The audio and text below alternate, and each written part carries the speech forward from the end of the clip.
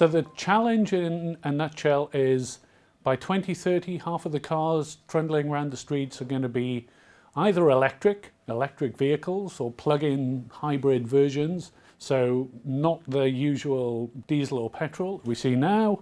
And all of those vehicles, we make 1.7 million cars in the UK, they're all going to need battery packs. So the big challenge this program will address is batteries need to cost less than they do now, they need to last much longer, and at the end of their life be able to recycle them and recover the materials. So the benefit to business is that we will connect our great research at universities through to businesses.